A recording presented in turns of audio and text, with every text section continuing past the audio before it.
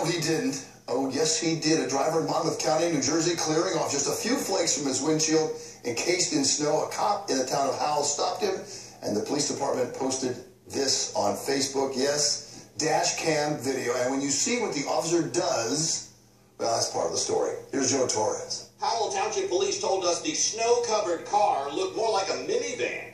I thought it was a joke, quite frankly. I mean, there's about 3 feet of snow caked onto this car. So Patrolman John Lopez pulled the car over, and the 20-year police veteran relayed his thoughts to the driver in just 3 words.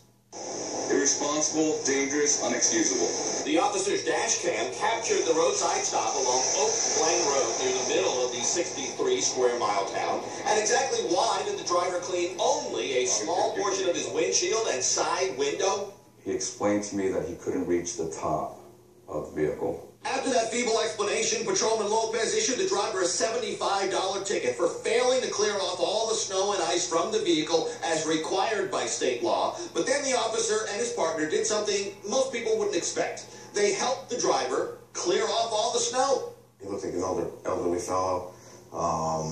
There was a ton of snow on his vehicle, so, decided to help him out, clean his car off for him. I give him a lot of credit. Our officers, just like every other police officer, they're compassionate, not here to ruin anybody's day. The chief told us each snowstorm, his officers dole out a handful of tickets to drivers who fail to clear off the snow from their vehicle. How those people don't realize they pose a danger to themselves and others, that's still a mystery.